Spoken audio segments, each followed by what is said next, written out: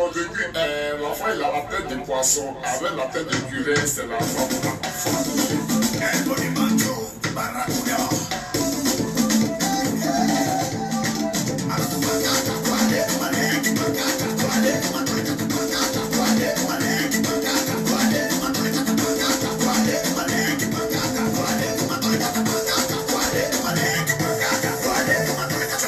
Hello, everybody.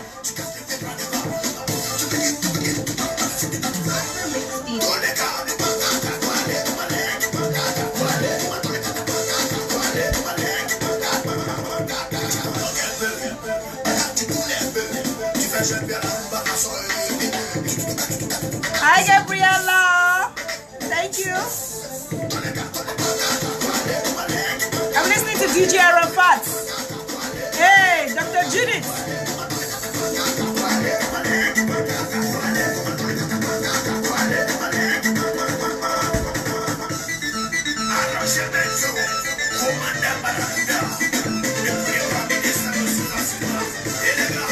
Hey guys, go ahead, share.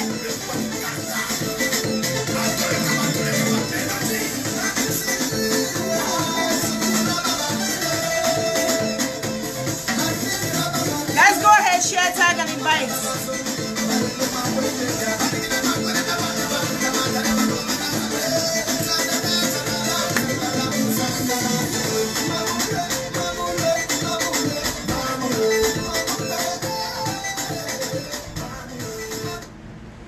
All right. Hello, guys. Welcome to another very special edition of dDTalks.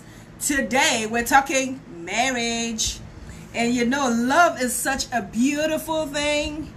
And love is beautiful. Marriage is phenomenal. I mean, if you are in a beautiful marriage, you should really be enjoying it. So, guys, I put out a questionnaire today. I said, what kind of topics would you like us to discuss? And I had a feedback. A lot of you responded and gave me suggestions of what we should talk about. In one of the topics, you know, stood out. And the person who suggested the topic was ready. Said, you know what, Diane, I'm ready to come on board and discuss this topic. He's married, so he's coming from a married perspective. You know, he's a well-known legend in the entertainment industry. You know, like he's lived in South Africa and all whatnot. I'll be introducing him in just a few minutes. In the meantime, guys, go ahead, share, tag, and invite. We have a lit show, guys. All your married folks or all you're wanting to get married, let us know if you are going to marry for love or marry for convenience. You know what I mean? Which one is your side? Do you believe that you should marry for love or you should marry for convenience? And what's this whole thing about love anyway? Is love for real? The divorce rate is so high. We are wondering if love is the reason why people should marry. So guys, go ahead, share, tag, and invite. I need you guys to be on board. Hello, Michelle. Hello, guys. Keep coming through. Send me some love, some hearts. Stan Leon is in the building. Donald, I see you. Petit, Libota, send me an invite so that I can bring you on board. In the meantime, let's continue. You know, because my guest today is, you know, has a very lit personality. That's why I brought in DJ Arafat to bring and introduce the show, because you know he has that kind of vibe that goes on with him. So DJ Arafat will continue to bring that, while DJ Renee, welcome. I'm so happy to have you guys. We need to know, you know, everybody is either looking to get into marriage or come out of marriage, right? They're getting into marriage or coming out of marriage. Which side are you on? And if you're about to get into marriage, what kind of marriage are you trying to get into? Are you marrying for love or are you marrying for convenience? So let's find out your take in this conversation. But as somebody who has been in the business for a long time, let's bring him on board. Libota, Petit Libota, please send me an invite so I can bring you on board. So let's have this conversation. He's not in the building. Usually I like to have my guests in the studio, in-house. This is your host, Diane Diger, the host of dDTalks. I do this twice a week usually, sometimes maybe more, you know. And hi, Ann. So I do this maybe twice or 3 times a week, you know, depending on you know what's going on. Hey, by the way, we have the space, so we're looking for that. All we do is engage people in thought-provoking conversations. We want to challenge your mind. We want to challenge your thoughts. What do you think? What do you have to say? You know, so let's get on board. Let's start having this conversation. Petit Libota, are you here? Are you around? Let me hear from you. You know, send me an invite so that I can accept you. I want to bring you on board and quickly introduce you. In the meantime, continue to listen to my boy DJ Arafat. Rest in peace, Arafat, man. This guy was a legend. Died so young, guys. So let me continue to play that while I wait for our VIP guest today, all the way from Texas. You know, I'm waiting for you to send me that invite so that I can bring you on board, bruh. Where are you? I can't find you just yet. Just yet. So you need to so I need you to come on board, boy. Come on board. Send me an invite so that I can send me an invite to join the show so that I can accept you. All right. And so my special guest is MC Libota, Petit Libota. I can't get that name right, but you know, he's my special guest. He's been doing marriage for a long time, and so I can't seem to get you on board, boy. I see you live. I see you've joined the cast, but I need for you to send me an invite so I can accept you. But let me see if I can do that if you're not able to. Oh, okay. Oh, you had been requesting. I had to add you. All right, guys. So let me see how he joins the conversation. Hey, you are in the building. I think because you're here, let me welcome you with Arafat. Welcome. Your volume.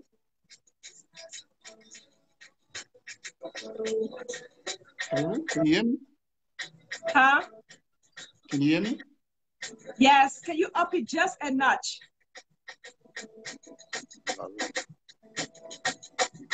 You can go. All right. That sounds good. Let me see if I can increase my volume from that side. Okay. All right, guys. Welcome to the show. My special guest for today, guys, is none other than Petit Libota. He goes by Petit Libota, right? Yeah. Libota. Yes, Petit Libota. Welcome to the show. This is your first time that I'm having you on the show. We were supposed to do something earlier this year, but I think your schedule did not permit. So welcome back, and I'm glad to have you live today. Thank you for having me, dDTalk. It's a privilege to be on your show. You look so glamorous, by the way. Oh, thank you. And you know, you're always looking sharp anyway. You're always looking dope. So, guys, before you joined, I was telling them that I put out a survey earlier to have suggestions about a topic, and you were like, let's talk about this one. And we are talking today, guys, in case you're just wondering, I'm going to let you introduce yourself, tell them about who you are so that the audience gets to know you better before we continue the conversation. So, as the says, let me give you a few minutes to introduce yourself, and then we'll come back and I'll talk about the topic. So we're talking today about marriage, guys. Would you marry for love or for convenience? All right, so go ahead and tell us a little bit about yourself. Thank you very much for having me on the DD show. It's a privilege to be with you. I once had a chance to be with you in Maryland, but for some reasons I could not make it. So when I saw you today, I told myself this could be a chance, you know. Petit Libota is my name. I'm a Cameroonian and precisely from the Western Province. I'm an Anglophone Bamileke. So I speak French and I speak English. The province. Born and bred in Bamenda, studied in Bamenda, studied at Boya, and traveled to South Africa 2008 for greener pasture. Spent like 10 years in South Africa, visited the United States, and came back again.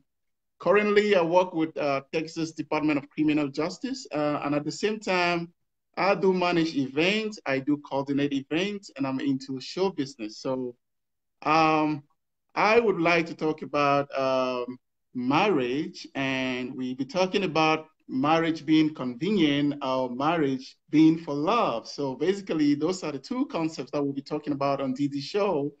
Right. So I'd like to structure. Go ahead. No, so I was just agreeing with you that that is in fact our topic for the day. So really, first of all, you have been happily married. That's right. Is that your true confession? That you've been Yes. happily married for how long? I've been married for 11 years. Nice, nice, nice. So congratulations, by the way, for surviving marriage way past 10 years and still continuing on and doing it strong. You know, we're living in a society today where the divorce rate has gotten so high, right? The divorce rate is so high. And the question begets, is, is the divorce rate so high because people are not getting into marriage for the right reasons? You know, so what is your take on that anyway? Like maybe we'll begin from that angle. All right.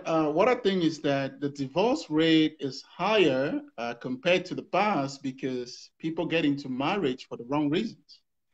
And in relation to what we're talking about today, getting married for convenience simply means that you're getting married either for practical reasons, either for political reasons, or basically for What financial did you say, sustainability. political?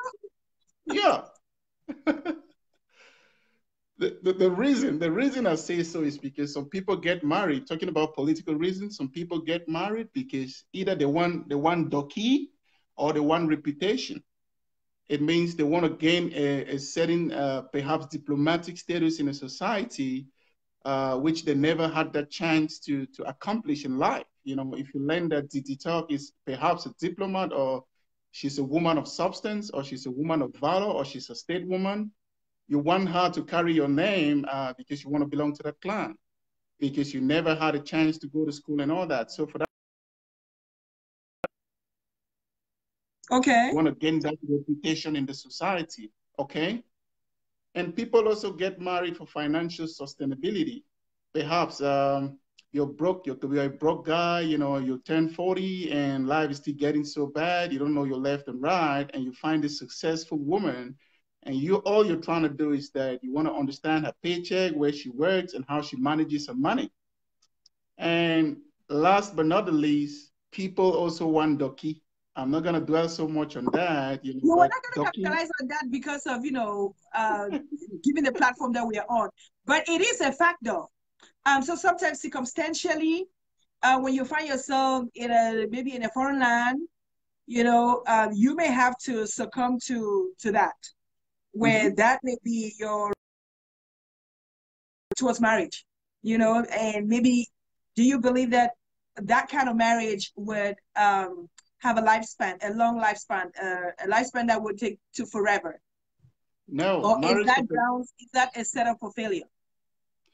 marriage for convenience, it simply means that there is something taking you into that relationship, which means if that thing no longer exists, then the marriage collapses. Say, for example, you're in Cameroon and you want to come to the United States and you meet an American, and the rule states clearly that if you get married to an American, you will have to come over. But you don't have any kind of emotion towards this person, no kind of filial love towards this person, no romantic feelings over this person. You know, the line of communication, it doesn't tally, and owing to the fact that you're not economically viable, you're just trying to sway your way into another country through that kind of a relationship. So when you get in now and you face that person, there's a lot of things, or there are a lot of things that you might not be able to accept. You know, perhaps he was a short guy, perhaps he wasn't charismatic. You know, You and know, you touched on something. You said perhaps he was a short guy. You know, I'm one of those people. I'm very tall, you know, so I'm 6 foot. So I'm kind of particular, right? You know, like can't be short now when you're putting towards me. yeah, I didn't even have to like I'm not trying to bend down, I'm not trying to stoop down to kiss my guy, you know. I want to look up. I just feel like there's an element of romance to that, you know. well, the reason I'm not trying to say, you know, I like short guys because they're so meticulous, you know. They pay so much attention on the fact that they're down there, so they want to be meticulous in life. They articulate very well, you know, they mind their steps. But the reason why I say short is because I've had an experience where this lady left all the way and came over. And when she came, she said, "Oh boy, all your picture of you should not have down. But I don't consider party man for airport master, I don't be that party man down." You know, you want to cuddle in your car and think all the way like this. But when it's time for you to stand and But you know, I mean, they do say though that when it comes to the romantic side of things, when you're in bed, height is insignificant, right? It doesn't really matter. So, you know, for people who really don't have height issues, you know, you're fine. You're fine with that, right? But there are some people that is a classification. I don't think that that's considered in a bracket of convenience, right? But when you're settling, when you get to a point where it's about settling and it really is more about you just want to marry, you start eliminating some of the things that you say, you know what, this may not be a factor anymore. Like I'm not particular about height or size or certain things, right? You eliminate some of those criteria. So I'm Definitely not sure correct. if that, yes. Okay, this is what we're trying to say in here. This is what we're saying, that for convenience, you overlook all those things, and then you come in, and then when you come in now, you start to make excuses. You understand? But now, Mm-hmm. talking about intimacy, talking about love, talking about a relationship that's built on a solid foundation of love, all those things they really don't matter. You know, you just relate with, you want to have somebody that can understand you, somebody that is selfless. That's all you think about, you know. So we're trying to distinguish, we're trying to draw a line between marriage for conveniency and marriage out of love. Talking about my case, I found myself in a situation where I was a student in South Africa and my wife was a student. You know, we didn't have anything, you know, we were just students. So our relationship was built on emotions, on love, on feeling, on personalities. You know, we had that kind of a positive energy towards each other. And that's why every day to me it's new, because the foundation was emotion. So everything that comes to add onto our relationship is a plus. You You understand? know, you, okay, I'm glad you say you married young, right? So I threw someone shared the topic in another forum that I belong to, and the argument was if you are young, it's okay to marry for love. But if you're older, you should marry maybe for convenience. So, like, convenience is there are more factors that you should consider. The question sometimes is you marry when you're young. Yes, you're young and foolish. You don't really take into consideration a lot of things. You're just it's all about purely affection. You're not considering where you're headed. You're not really thinking long term. You're just like you're more concerned about, you know what, this is how I feel about this person, and I want to feel vested. And so you go for it. But as you mature, there are other things that you start considering. Like, you know what? Yes, I'm crazy about them. They're maybe they look good, they're great and everything, but is their vision something that I partake in?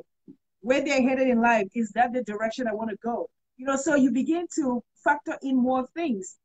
I don't know if there's necessarily things that will fall under the category of I that's a convenience factor, but you do have a criteria that you need to establish for a lifetime partner.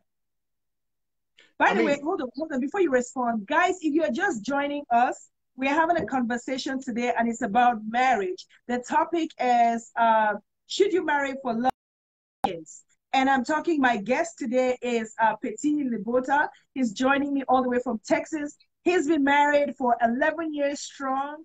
And he has an argument that love is a beautiful thing and you should marry for love. But anyway, we're looking at the pros and cons of which side of marriage should you take. So go ahead and continue the conversation. By the way, go ahead and share, and invite more people to join the conversation. We are reading your comments as we go along.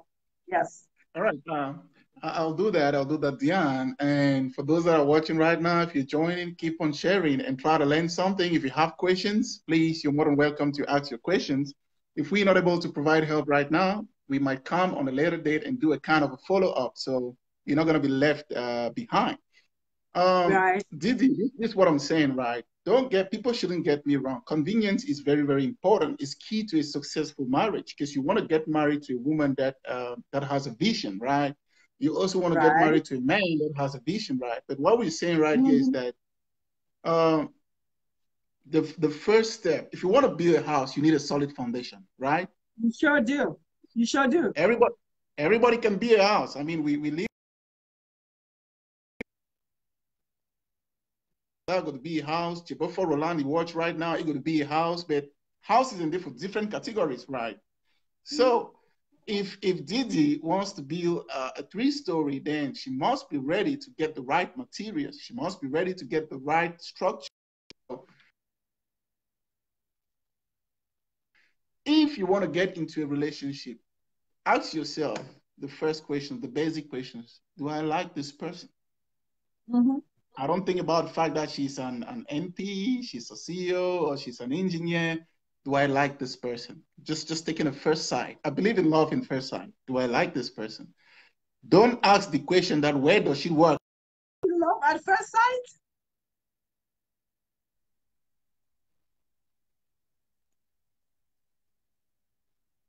Hey guys, if you're calling Libota's phone, please leave the guy alone. Do not call and interrupt him. He's on a call right now. I don't know. Each time they try to comment or share, they try to, I don't know. I get my phone is freezing, so I didn't get what you said. No, I was saying, you mentioned something about you believe in love at first sight. And I'm saying you really do believe in love at first sight. Yeah, kind of, to an extent, because for me, if I see something that I like, there has to be that connection from the first time. And that's a step in. Right. You ask yourself, do I like this person? That is something that you have to think about. Approach the person, talk to the person, try to have an understanding where the person is coming from, their identities, their culture, what they like, what they do for fun, Don't be so intrigued about what they do in terms of where they work, how much they earn. It makes your life so complicated, So if you build this relationship from liking the person, getting. And don't get me wrong, when you become emotionally connected, what is going to happen right now? You will look for convenience. So I believe in the fact that love should come first. The emotional part of it, the intimacy should be there first. Have you ever thought of the fact when you meet somebody and they don't tell you that they're President Paul Biya's daughter or something, and they try to keep it low profile, and then you hang out, then you fall in love, and then the day they reveal their real identity to you, you go crazy. Then there's intimacy. But I have a problem with that. Why should you hide your identity anyway to begin with? Why should you hide who you are? Because that means I'm falling in love with something else. No, it's not a bad thing. Some people just think that they feel insecure when they look at you. They think that the reason why you're coming to them is because of the reputation that we spoke about. You're coming because of convenience. So they want to make sure that you are coming to them for the right reasons. Ladies this day, they hate men that come for convenience. They want to make sure that you're coming for the right reason. So it's not like they're not going to tell you where they come from, but they're not going to tell you that I earn $10,000. I take home $10,000 a month. My dad is President Obama and all. They're going to tell you that. They're going to tell you all you want to know, their age, where they come from, perhaps where they stay. But at the end of the day, the more the okay, see, you know what? That can happen. I'm fine with you hiding your going to reveal. It's a positive thing. But if you're hiding your identity, then to come out and reveal something like, oh, you know what I didn't tell you was, I have 3 other kids that I didn't share. Now that's not a cool thing. That's not a positive kind of hide. I think you should reveal those things up front so the person understands that this is the package I'm dealing with. Versus if you're hiding information like, maybe you're this wealthy guy, or you're this, this chick who has a whole lot of money, or you have an inheritance somewhere, you're hiding that. I can understand that. That's a positive. But if you're hiding negative stuff and then just to reveal that, I feel like that's going to destroy the relationship later on. So it has to be a good thing. Absolutely right. We're talking about the positives in this case because we have a lot of smart guys out there, that outsmart the women because they just want to come for convenience. But we're talking about the positives, She's not going to hide the fact that she has 2 kids, She's not going to hide that. She's not going to hide the fact that she stays in Virginia or so. But telling you about how much she earns or trying to tell you about the fact that she's one of the daughter of the richest African, it's not just going to work from the first date because she might just be afraid that this is for convenience, except she's also looking for conveniency, But we're trying to talk about a marriage that will not only last for 2, 3, 4 years, a marriage that will last eternally, Hence, our argument right now is that people should get married for the right reasons.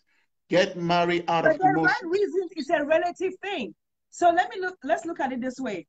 So if your parents give you an embargo, and say, you know what, Mm-hmm. Libota, you're 30 years old now, so you need to marry. I need to, or they tell you, I'm growing older, so I need to carry your children. So, right? So now that is a mandate on you. They've put a demand on you and say, you know what, I want you to marry by this December. And you show up with a woman. Where you, is that out of love, or were you just finding that person to fulfill your parental, obligations? Like your parents say, hey, I need you to bring this woman, and now you go find a woman. Is that really love? Did you find that love, or you just trying to satisfy that goal? I think that you didn't find love. You're just trying to satisfy your parents, and that's something that's killing the African society. It's not everybody that has to get married. People mystify Mm. marriage. My elder brother, Libota Mako, he's an actor in Cameroon. There was a day he wrote on his profile that marrying an achievement. It's not an achievement. No, it's not. We're just trying to say that it's a choice. But all we're trying to do is that when you make that choice, make it correctly. There are very, very successful independent women out there that are doing extremely well. You know what I mean? Without marriage. Okay. Without being married, they're single. I'm not gonna go get married because my dad just told me to get married. Well, but then again, that's your position. But there are people who have demands, like this year should not go by without you bringing home a wife. So now you're going out there strictly on obligation. It's just, so you have this list, and it's just about whatever checks off this list, and then you're good to go, right? So love is no longer a question. It's more about criteria. So that is a marriage of convenience. And there are many people who fall into that category. The marriage and we're denouncing, we're not encouraging it. There's no way we're going to say we denounce it. We're just saying we're not encouraging it, because at the end of the day, there's a child support that you have to pay, because convenience is no longer there. What you went in for is no longer there. The money is no longer there. You got the paper that you wanted, the repair. So at this stage, you've made kids and all that. And what happens? These kids will tear apart. And then you start running from one cut to the other. You mess up your life. You've been with somebody for the past 6 years out of conveniency.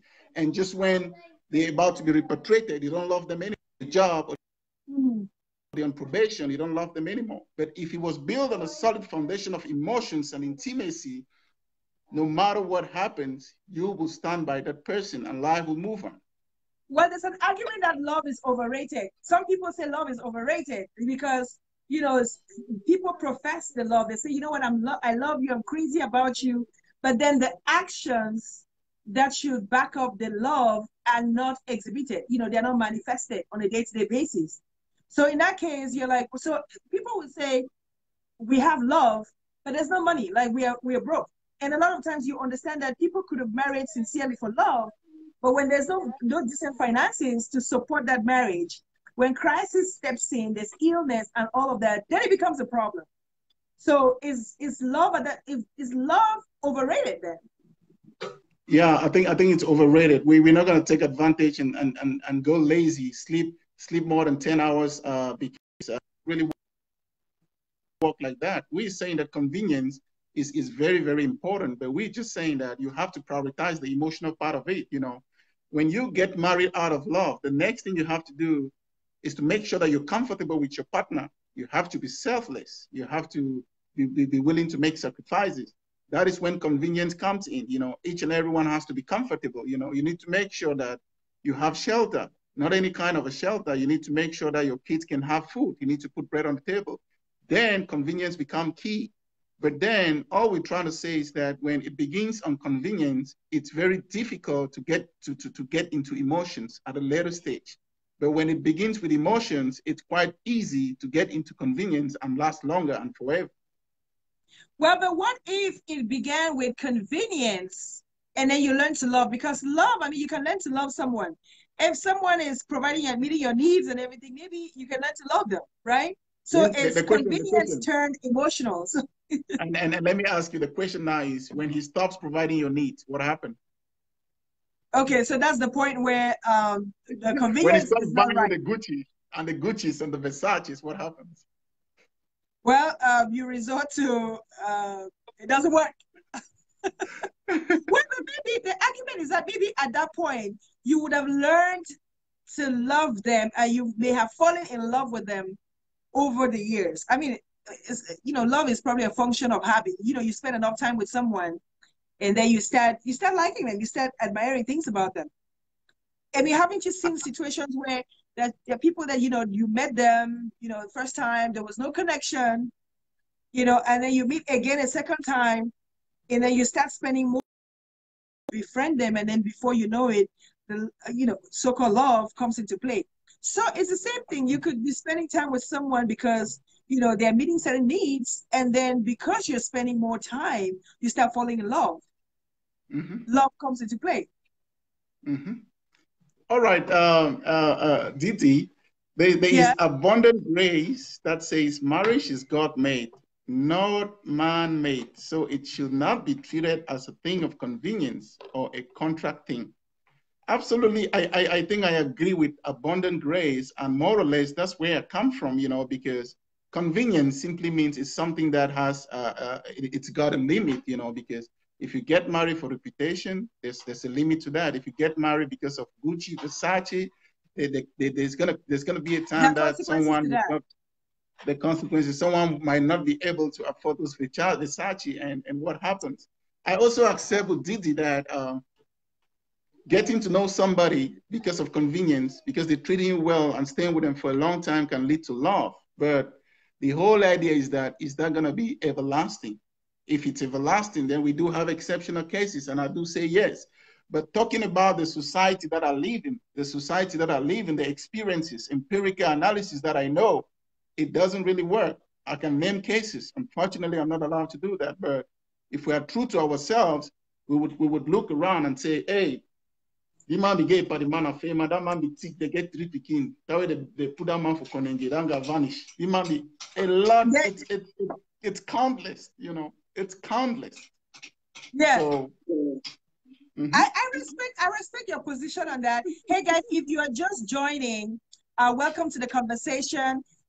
This is your girl Diane, the host of dDTalks, and my guest for today is Petit Libota. He's based out of Texas. We're talking about marriage, and the question is, should you marry for love or for convenience? And it's a lit conversation. I'm seeing the chat board a lot of comments coming through, and I see Sebastian says beyond human understanding. That's always what we see when something doesn't have a good answer. You're right in terms of convenience, but let me throw you back. I know Abundant Grace talked about marriage is a thing of God. So if you're coming from a Christian perspective, right? So marriage is godly, it's a divine institution. But now let's say there are people who come from other cultures, other denominations, where it's not about the God, it's not necessarily based on the Christian values, right? Where it's about let's say like the Hindu culture or the Indian culture, the tradition. There are other cultures where you're betrothed, right? Where they seek, where they marry you based on compatibility. This family looks at you and say, hey, this girl looks like she will be a fit for my son. Or this family says, this guy will be a fit for my daughter. So love has nothing to do with this. Is purely, and their marriages they're actually lasting.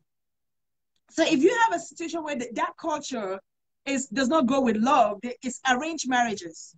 My family agrees to give you their son or vice versa.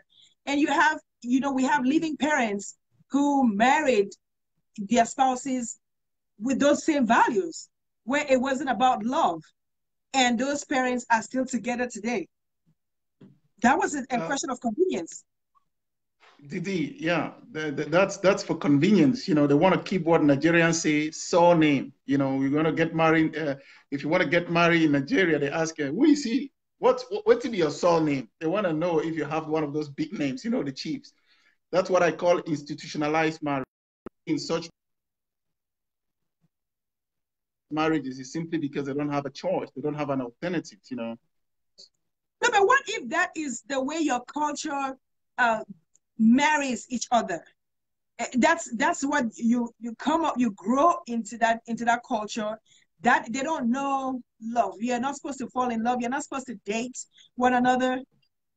So that is why we have what we call women empowerment. We have institutions today trying to fight for the right of women, I know a lot of cultures in Africa, most especially that where women are being mutilated. It's not out. It's not out of of love. I've met friends. I've sat in conferences where we've talked about this, and I've seen women crying.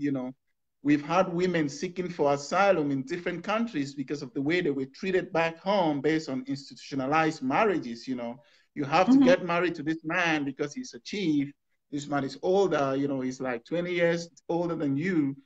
They mutilated you, and right now they're telling you have to get married to this man because of traditional norms and cultures.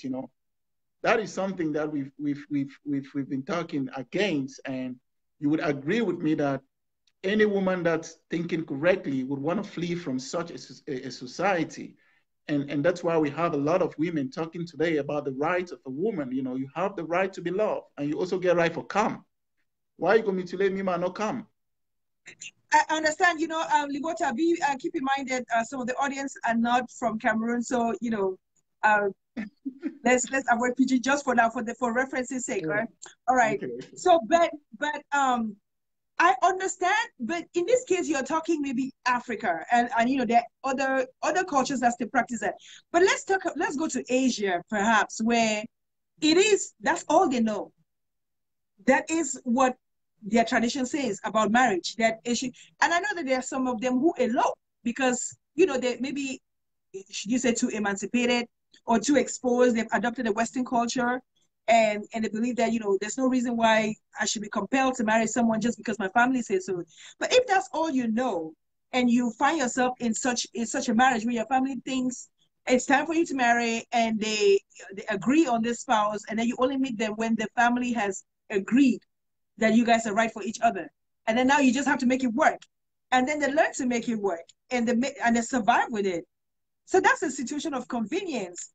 I mean, are the cultural nuances a factor, that should be considered? Is that even happiness, or they're just creating happiness because my culture says this? Anyway, it ties into your argument though. We're talking about rights, because maybe because of the evolution of time, we're now living in an era where you're not exposed to you're exposed to way too much. And I think that people should start incorporating those things even into their tradition. So it may be outdated. Well, Didi, this is very interesting, and that's why I think your show is very commendable, because you're not only contextual in terms of African society, you cover the world at large. Now, it's another school of thought. Basically my argument was really based on an African context, within an African context. But right now, talking about Asia, I mean, in China, once you're growing up, there's already a man or a woman waiting for you. You're just waiting for that day, the right day, to say okay, and your parents are just going to hook you up. In that case, those are it's an institution. I mean, it's their customs and tradition, and I think that they have to learn on how to go with it, but we might also have exceptional cases where they might go within boundaries. We've had cases in Saudi Arabia where those women, they're told that you cannot drive, you cannot do this, they try to escape, you understand? Right. So overall, irrespective of where you find yourself in the world, I don't think you'll be happy because you have not made that personal decision. Think about the world now.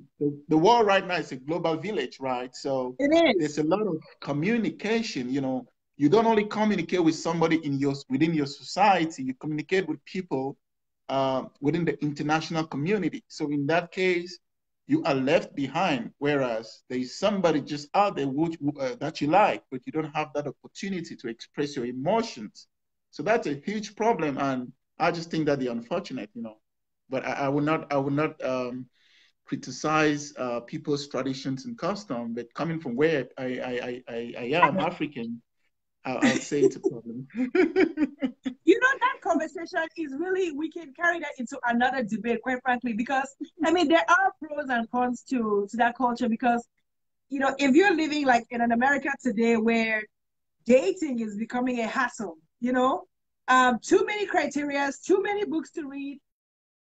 You have to read a manual, and there's no one fixed theory of how it should work, like which strategy. So you go to one seminar and they say, this is what you should do to satisfy the man.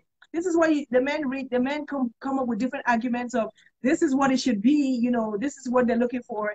And so when you're coming from that conflicted perspective, sometimes it may be convenient to just, wait on your family to find you somebody.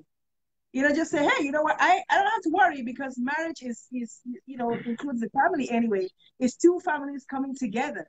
It's not just one individual. Yes, the two find love and then they come together and then travel the journey. But you still bring the families together, right? The in-laws and outlaws. Mm-hmm.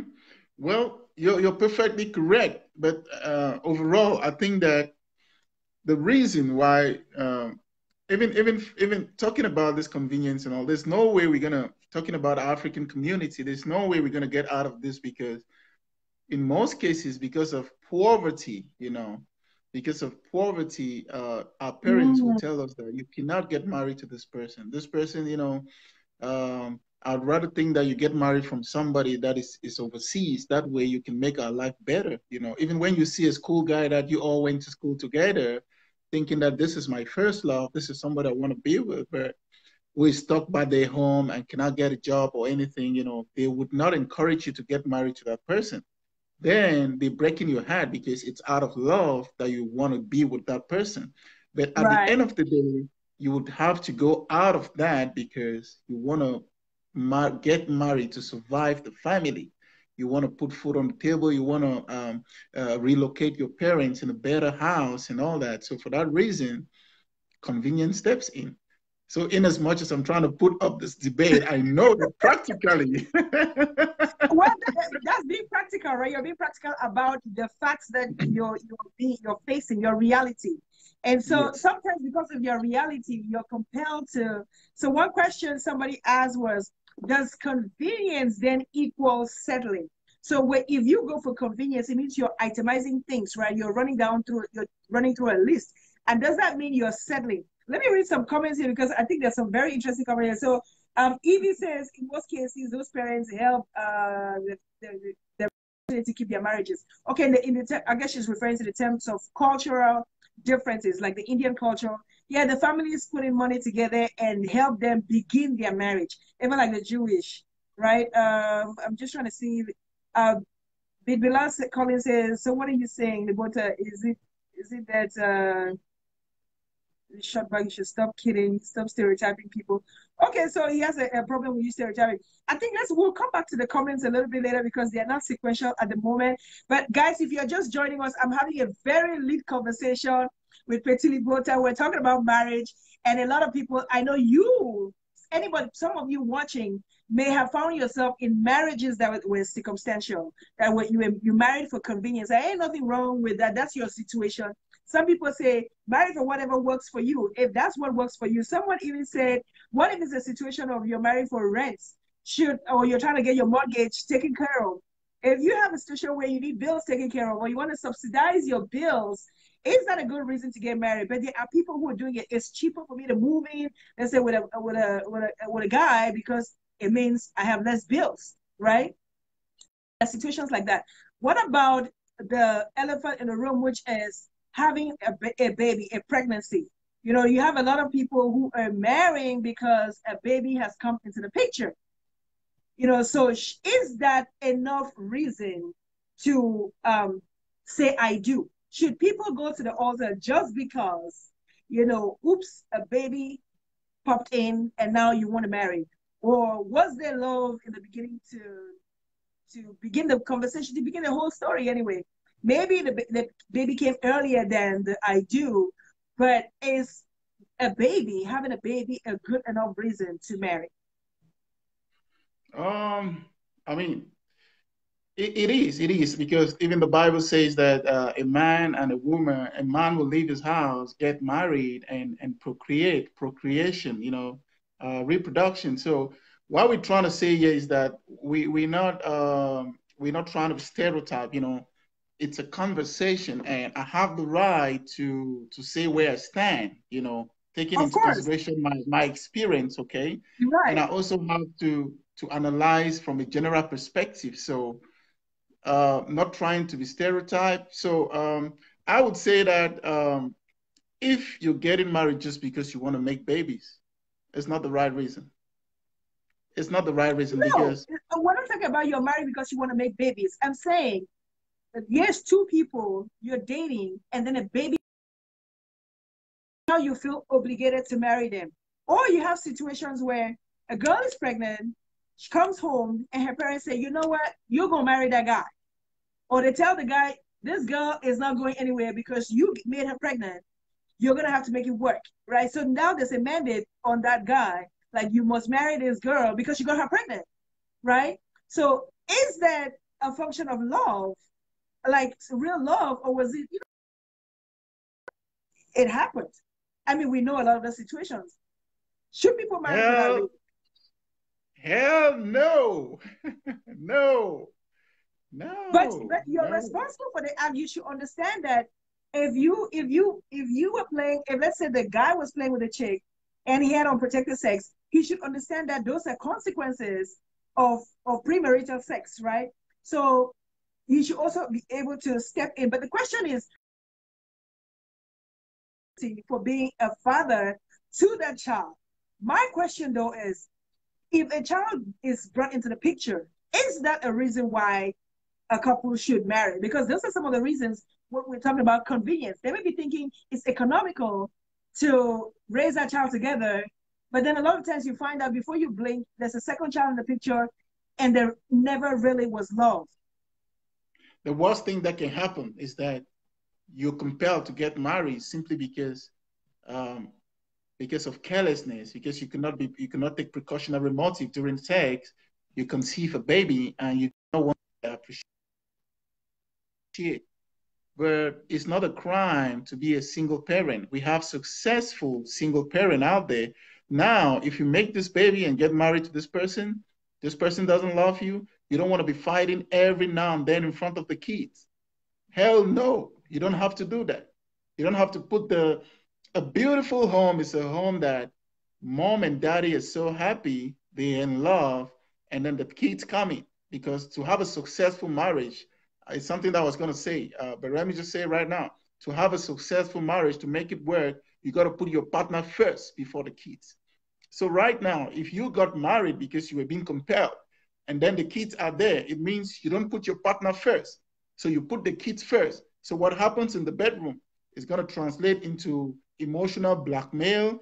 It's going to translate into fighting. It's going to translate into domestic violence. And that's why you see many girls are not happy. You see them in a big home. The kids go to school, but she's not happy. And then you keep asking questions. And at the end of the day, when you sit with your friends, I didn't like this person. I was compelled to marry her because by mistake, I got her pregnant. So it's a no from me because that is And I think convenient. it's disrespectful for someone to go out there and say, you know what, I just married you. It's almost like you married them out of pity. So you feel like, obligation. Like Evie Baby says, they say shotgun marriage, where you're obligated. It's almost like there's a bullet in your man, like, hey, if you don't do this, then, there are consequences it is. So it's almost like, which is the better option? Some people say, you know what, I would just rather give marriage a try, or maybe because the statistics are bad anyway, right, of marriage. Some people say the statistics are bad, so I just want to marry. You just want to marry because you just want to experience it. Whoever makes a proposal, you say, hey, I'll give it a shot.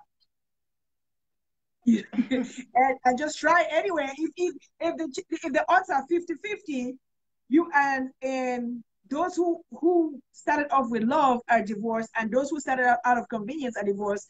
So the odds are against everybody. So you might as well just do it because it's on the table. Well, because of the challenges that we have in life today, the society it's a capitalist society. People have to look after each other. So you want to have somebody that will be able to meet you halfway. I would say the convenience, it overshadows the emotional part of it right now as we speak. But it doesn't stop us from saying what is realistic, what should happen, what we thinking that should be the proponents of a good and a long lasting marriage. So I think that it's left for an individual to weigh the options, you know. Maybe if you think that you're 50 years old and it's time for you to make a baby, you're running out of age. I mean, and then you think that you want to go to a Ben 10 for convenience because you want to make a baby or something. That's all for you. But we're saying that in a normal society where everything is equal, we don't have a society like that, but we assume it. This is We really economics. don't. That's idealistic. You know, Yeah. that's in the movies. We don't live in that society anymore. Maybe sometime to come in Norway and Sweden, it's going to be that kind of a society. But all we're saying is that you have to decide what you want in life. I made my decision out of emotions, and right now convenience is coming to play.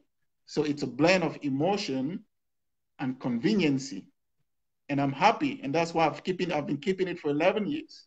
So, I mean, I'm really so proud of you. You're a young guy, and you're living in the Western society. You know, you're surviving all the odds. You know, and the fact that you are really an example, right, of what that marriage can work on those foundations. That if you have the right foundation of love, because you know you started out really young, you know, you met as students, and then you actually fell in love. You went through the proper channels, right? And you're making it work. So I say congratulations and kudos to you. My prayer for you is that, you know, you do the forever thing together, you know, grow old together and just enjoy the marriage. I mean, it's people like you that, you know, inspire others to say, you know what, not all is not lost, and everybody, it's not bad in all cases. And so, and as a pillar of as a role model to those aspiring to get into marriage. And I like the fact that you're arguing strongly, advocating strongly for love, you know, because honestly, a lot of people are dealing with situations where, you know, you just have to do it for circumstances, be it for money or be it for convenience. You know, we live in a country, at least for those of us who are, let's say, in the diaspora, right? You find yourself, you may be removed. I mean, America, as it is a tough country. I feel like as an adult, it's meant to do it with two people. I think it's really designed to have like two incomes. Once you do it alone, I mean, they're championing a lot. They're carrying a lot on them, right? Especially if you're doing parenting single. I think it's a challenge to do it. And for all of you who are here and who may be doing the journey alone, as in being a single parent, or maybe you're divorced and everything, I say, you know, I understand your burden. I know that it's challenging as it is to live alone and then to have a dependent. You know, those things are difficult. But I also, I am an advocate for love. I personally, I believe that love should be something that's considered. But as I also mature, I also believe that you can't just love foolishly. They say he who finds a wife, right, finds a good thing. But the question is, he who finds. So when you are not the one who found it, when you didn't find it, and it was either thrown at you or it was done to you as a, I think that's where the nuances begin to occur, where it just stumbled on you. That's not necessarily finding, right? So finding is like you actually going out there, digging at the farm and searching and then falling on it. So for my disclaimer to all of you out there is that I am actually a proponent of falling in love. I'm a hopeless romantic like that. But, you know, for sake of, you know, being intellectually argumentative, you have to look at all the angles. You have to look at both sides because those are the realities that we face and deal with on a day-to-day basis. There must be a reason why people continuously divorce. But I'm also not going to marry just anybody now, you know, just because I'm in love. First of all, you know, love at some point it becomes a decision. Your heart could be responding to someone, but you have to consciously decide that I want to allow it to grow, or I want to nurture that love, or I don't. In other words, like when you find out other things about the person, you say, you know what, hey, you don't deserve that love, right? And you retract it. So in other words, yes, I believe in love, but you know, you also have to consider the elements. You have to be realistic. Like you're working hard, just like what you said earlier. If you have an investment, you have things that you've been working so hard on. You're looking at, if you bring this person, are they going to destroy everything that you just built, or are they going to come at you and they're not believing in your dreams? You know, they're not an advocate of your path, your vision, where you're headed in life. They're there to subtract instead of addition. It should be something where it's an added value, not a takeaway. You know, so if it starts sounding like that, I think you ought to walk away from it, no matter how in love you are. That's right, Didi. And Didi, you see, when I got to the Western world, there's a lot that I realized that you find people that have divorced like 6 times. It's very normal. And they said they were in love with all kids. And that, yeah, I mean, they went in for some reason. It did not work out. So, and even when they turn 50, they're still single and they're still searching. And when they manage to find somebody, they can even go for adoption, you know. So it really, it's a broad topic. It's an open-ended debate. We can bring all kinds of experts. They're going to argue from different ends, different angles. But at the end of the day, you will wear the shoes, you know where it pinches. That's the way I want to look at it, right? He that wears the shoes know where it pinches. So that's the way. It's just about a matter of choice. Be it a polygamist, monogamist, because somebody spoke about what kind of marriage are we talking about? Is it a polygamy, monogamy? We're just talking about marriage. Oh, polygamy, by the way, since we're talking polygamy, you have Kenya just passed a law that they're allowing the women, matter of fact, polygamy is becoming legal. So in Kenya, I think the shortage of men is becoming a real crisis. So the women petitioned and the government has granted them access, like, hey, men can now legally be polygamous, right? So I don't know how that's going to play out into the dynamics of the society. Less infidelity, because I mean, if the problem is the man is not satisfied with one woman, and now you're officially tied to maybe 2 women, should you go and embrace a third? And by getting a third, does that mean you're being unfaithful to the other 2? You know, so it becomes complex, right? It's very complex. I mean, we also saw a situation. We also saw a situation in Eritrea. I think that was about 2012, where the government compelled men to go after many women, you know, and they were ready to subsidize marriages, you know, because of the shortages of men. And that's why we have a lot of conveniency going on right now, because especially in the Western world, you find women that are very successful, but they lack companionship, they lack a partner. So at the end of the day, they will say a man is a man. And you're compelled to go in for something that you don't like. But I'm telling my sister, you say a man is a man. Now that's called settling. A man is a man in terms of, okay, he has all the parts and everything, and a woman is a woman. And a woman is a woman, right? You have all the elements of being female. No. Men has got a lot of time in their hands. They will hardly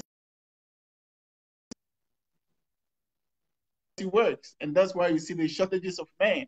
Even at 50 years, a man can still decide that I want a woman who is under 25. But it's hard.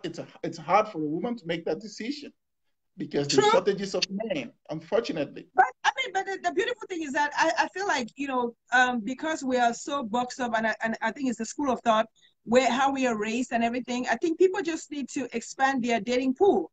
There may be a shortage of men, maybe in a particular group of people. Maybe if you're limited to, let's say, nationality, you only want to date people from your tribe, or you only want to date people from your country. Well, of course, the pool is going to be narrow, right? But if you expand your dating pool and say, you know what, like you said, a man is a man, and you're just looking for someone who has all the attributes of what you desire and a companion, it won't matter if they're Caucasian, it won't matter if they're, you know, Chinese, it won't matter if they're, you know, from Haiti. It shouldn't matter. It's, you know, and especially if you're looking for love, if you fall in love with that individual, then hey, you because you broaden your spectrum, then it allows you to not find yourself in that boxed bracket, right? Absolutely, absolutely correct. There are so many comments. It's amazing. I've not been able to read them. Abundant Grace, I love your comments. I've been reading your comments. They are so lit. I know you're talking about you should find the godly wife. and not the one that Hollywood is creating. In other words, don't be superficial about your desires. Have unrealistic expectations. So here you are, you don't have, so you're not bringing anything to the table, yet you have this long list of what you're expecting from the other person. So I think people should be fair about their expectations too, right? So if you know you are XYZ, don't be going about, I mean, nothing stops you from having big expectations in life. But at the same time, be realistic that if you're a king of this country, most likely you're going to be looking at queens from this other nation. You're not going to be coming down at another degree, right? So in other words, people are most likely to stay in their social strata or their economic strata. And so do not limit your options by not elevating yourself. So if you're looking for somebody in a certain bracket, my philosophy is elevate yourself. Maybe if it means, work harder, increase your financial leverage so that you're exposed to people in that bracket, it also expands your options. You cannot tell yourself that you're looking for a banker or an engineer and you want to stay to be a hairdresser. I mean, hairdressing is something good, but I'm just saying, even if you're a hairdresser, you need to step up your game. You need to make it to be more professional. You have to move from the roadside and make it more professional. That way, yeah, have a professional facility. Then at that point, you are a business owner. So you make it a career path. Like you say, you professionalize it, have business cards, and then it's a respectable path, right? So, but what you're saying is, if you're trying to be a banker, you can't stay in a particular place, right? If you're trying to be the same class of people, you're gonna have to find yourself in that level. And how do you find yourself in that level? Is to elevate yourself. But don't be here. Yeah, don't be here and wanting an unrealistic thing where you're never in their circles and then you're expecting it to happen. I'm just saying people should learn to be realistic. Either you're overstepping or understepping. So in the case of understepping is there are people who are overly qualified, overly achieved, but then they find themselves having to reverse date. Like you have to date backwards because you don't find anybody in this niche. Is that a case of settling? Where maybe you have somebody, maybe there's a woman who's a PhD, but now she doesn't find anybody who's in that bracket, and now she maybe has to date somebody who is, what can I say, maybe a blue collar, I don't know. I'm not saying blue collar is wrong, but I'm just saying, what if you find yourself now having to reverse date? All right, Didi, that's a very important thing that you talk. I'm going to speak about myself, right? My wife is PhD, you understand? So I told myself that I'm not going to just hang on bachelors, I got to step up my game, you understand? So I went for my post-grad simply because I wanted to find myself in a situation where I can engage myself in an argument, in a constructive, in an intellectual debate with my wife. My path is the entertainment world, you understand? PhDs, most of them in quote, especially in the educational field where she is, it's mostly research, they're very constructive, they kind of laid back, they're too professional, But now, for me to make my relationship work, I have to find a blend between entertainment and intellectualism. You understand? So right. the certificate might not be to that level, but I try to narrow the gap so that we can have a conversation about what is going on in the society. We can have a conversation about what is ecosystem. We can have a conversation about current happenings in the world. That way, when you sit at home, you have something to do. So I also work hard to end my relationship. It's a two-way thing, just like you're saying. You understand? So, boy, I give you kudos for that. I completely respect that. You know what? I like that you're plain out honest about that point, because there are people who say, you know what, I'm this PhD, but you don't want to marry this guy who is maybe starting out, and maybe it's because you travel to another country and maybe you have to start out afresh. The problem though is when you do that and this man does not want to elevate himself, and then they make you feel guilty for your accomplishment. In other words, they throw this thing like, oh, is it because you're this? You're talking to me because of this. So you see, you cannot have an intellectual discussion with that kind of person who is locked, who is stagnant in a place.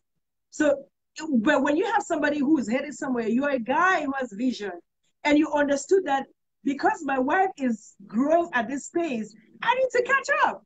You know, I mean, honestly, you need to be talking to some brothers, you know, seriously, because this is a real thing where the woman has suddenly is overeducated. And I'm sorry, but education opens up your mind, and it opens up your mind and opens up your world. So you cannot once you know something, you cannot unknow it. Yeah, You it's cannot absolutely no. because you're trying to feed somebody's ego. Mhm. So I would not want to sit and play the blame game, you know, because of this, that. No, you know, I try to empower myself so to narrow the gap. So I would like to use your platform to advise people that it's never too late to learn something, you know, and the best way you you narrow that gap, try to have something in common, you know, talk something out of love, things that are happening within your society, things that are happening back home, how you aspire your kids where you want them to be in the next 10 years, you know, and always make sure that every year you have a plan of action. Hey, baby, next year I'm going to take you to New York, even if you know there's no means. Hey, next year you have to be driving a BMW. I promise you, in 2014, we have to go on holidays in Australia. All those things keep you going, you know, even if they say where there's a wish, there's a means. It's a You way, understand? yes. There's a way. So just by saying it, it keeps the relationship moving. But if you're laid back and you think that your husband is a PhD and you're just a first school living and you cannot do anything, then you're absolutely wrong. So try and work on your relationship on a daily basis. There are days that things are not going to get well, you know, but keep pushing. And at the end of the day, there's no relationship without problems. But the issue right here is how do you manage such problems? That's where maturity comes in. You understand? Absolutely. Yeah. Absolutely. And you must not debate or get so angry when you're hungry. That's a key element because a hungry man is an angry man. So you will make irrational decisions. And at the end of the day, the police might come in, the neighbors might call, not necessarily your wife. So all these elements put together will build a strong marriage that will last forever. Right. Absolutely. Um, Petit Libota, Mm. I think I've kept you over an hour. I know you probably have activities to do, but the conversation, man, you know you and I can talk like forever. Guys, I mean, maybe you want to scroll through and see if there's any quick comment that you may want to respond to. Let's Okay. go ahead and look at that, and then I'll try to scroll back. Guys, this conversation, I think we may have to do a part two, you know, but we have essentially covered like different angles. I just believe that, you know, there's circumstantial marriages, there's marriage of convenience, whether we like it or not, there are people who continuously get into it. But if you find yourself in a marriage, can you at least bring in the elements to make it work? You know, try to figure out how you can find love in it. But if there's no love, you may not be able to sustain it. And then, of course, for those of you who are my Christian folks, where you bring God into your marriage, I feel like, you know, it doesn't even have to be Christian. If you bring spirituality into your marriage, the Holy Trinity and everything, if you bring that into your marriages, it helps to breathe a better ground, you know, for your union. So incorporate God, spirituality in your marriage. I think it will help you sustain that foundation that you have together. Find as many common grounds in your relationships as possible. I see you cracking up. I think you're reading some of the comments and you're just enjoying through them. Guys, you know, if you're just joining me today, this is your host, Diane Diver on dDTalks. And my guest today was Petit Libota. By the way, I want to talk about, you know, I'm also a brand ambassador for Zalani Beauty Products. You know, that's actually the lipstick that I'm wearing right now. You know, so it's a matte lipstick.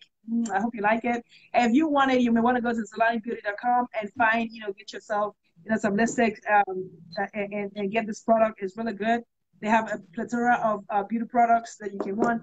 And we're always looking for sponsors to keep the doors open. You know, if you like the content that we're putting out there and you want to keep us in business, please be a sponsor of the dDTalks show. We have a media facility. We do podcasting. We take programs. If you have a voice, you have a message, a story that you need to be told, and you're just looking for a platform, guess what? We have the platform for you. So you can bring your programs here from music, sports, politics, drama, whatever. We have more than 3 studio rooms to incorporate your program. So make sure you bring the content here and we can accommodate you and take the message out to the universe. I also want to use this opportunity to talk about Petit Libota is going to be launching his own show, right? He has his own new program. He's going to be a talk show host as well. So colleague to colleague, we're colleagues on multiple levels. We do MC, we do entertainment, so we're in this one together. So I'm welcoming you into the world of talk show as well. You know, he's going to be having a show, I think, what day is that? On the 8th, Friday, the 8th of November. Okay, so Friday the 8th is his day. Make sure you go out and follow him, follow his page, and so that, I mean, you heard his discussion. You know his show is going to be lit. And his first guest is also another very lit personality all the way in the UK. So you make sure you want to follow. So put that on your timeline, register that, and make sure you join his show next week, Friday. All right. So guys, did you want to take an opportunity to respond to any of the comments that you may have read? I mean, guys, I'm loving your feedback today. Knowledge gain can marriage. I just want to say, Iman do meilleur de meilleur Yves Bebedal, Etel Ate Clarice, Somajishi, all the way from South Africa, Ben Tefa in UK, Bibila Collins in Mexico, Abundant Grace. I want to thank you all for your phenomenal participation. You know, I feel so elated for you to give us an hour listening to what we've got to say. I want to thank you, dDTalks. You know, I've always loved everything about you. Right away from Africa, I used to follow you, and I like the way, I like your packaging. It's professional, you know. We learn from people like you, and I just want to say, keep up, and where we think we will support you, we will not hesitate. Ice Elvis in Maryland, you're always there for me. Fervent fan of Petit Libota. I thank you all very much. I don't have anything to say. Most of the comments, they just saying 100%, good points. Child support is cheaper than divorce. I don't know what to say about that. That's another debate. Oh my God. Some people say it's cheaper to keep her than to divorce her. You know, especially when you're talking about 3, 4 children. Well, you're gonna have to figure out how that marriage will work, right? It's better to stay married. So that would be a marriage of convenience right there. You don't want to pay the child support. Thank you, Didi. I'm so impressed. All right, guys. Thank you so much for your time. This was actually like on the spot. You took out special time just to come on this particular show today. Guys, we will be addressing, if you have any topics that you think the dDTalks show should address, feel free to give me, inbox me, you know, send me suggestions. And then what I need for you guys to do is also go out and like my page. Just click dDTalks and like and follow our page, so that when we come on live, you can you know, see us live. All right. So Libota, Petit Libota, I want to say hi to Madame. All right. Say hi to your sweetheart. Thank her for keeping you happily married. And I'm glad that you're honoring your vows and keeping her as a happy bride as well. You know, I wish you all the best. And of course, with everything, all your undertakings, I'm glad that you're doing well and adjusting to America as well. And so thank you for coming on board. And guys, I will go back and read the comments. I think Libota might also respond to some of the comments because some things were directed to him as well later on. Thank you guys for joining us. I personally like to sign off by always telling people one thing, that if no one has told you that they love you, guess who loves you? It's your girl, Diane. And I love you passionately with the love of God. It's been real. It's been a phenomenal hour. Don't go yet, Libota, because I want to play you DJ Arafat. We're closing again with DJ Arafat. And then, and so meanwhile, you can be talking while I find my I'm my own DJ, okay? So until I get official help, I'm my own DJ. So. Hey, don't you have shares beats for me? Huh? Don't you have shares beats for me? Shares beats. Oh, really? Shares beat? How do you spell that? Dun dun dun dun dun dun dun dun dun dun dun dun dun dun dun dun dun dun dun. What? Did how you spell that? I don't know that. No, that's good. Just play what you have. Let's No, go. tell me. Let me Google it. Okay, play Woloso. Woloso. Okay, Wallace as W well. is WOLOSO. Woloso. Okay. Just try if you're gonna get that one.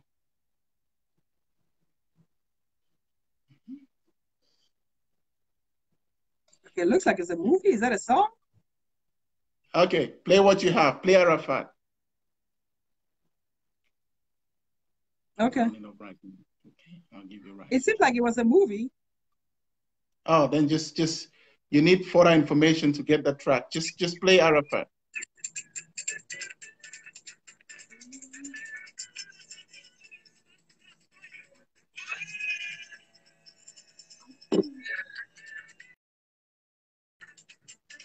Dude, do you have an old taste? Because Wallace is sounding like. Woloso is Mundile, ayo. Arakata kuta kurake.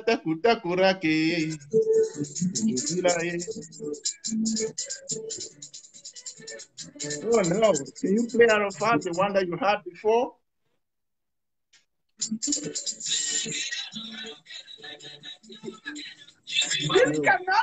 This cannot be it. This cannot be it. Anyway, guys, we're trying to find the song, but I can't find the song that he was talking about. I have to. I don't know. Can you play Arafat, the one that you have? Was it W-A or W-O? W-O. Oh.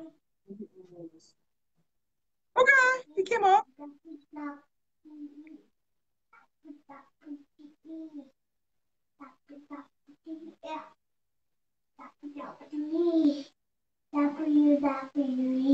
For the meantime, I want to thank everybody that connected today on the dDTalks show.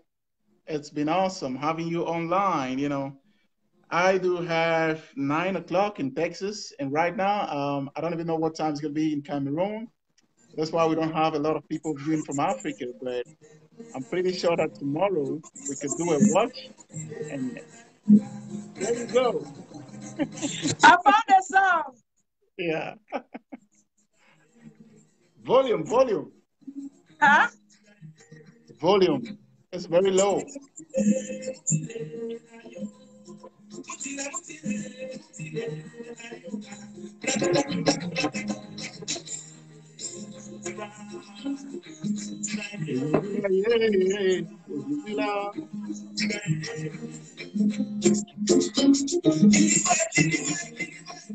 Bonsoir tout le monde, l'ambiance qui commence. Tout bon. Allez, levez les mains, levez les mains, levez les mains.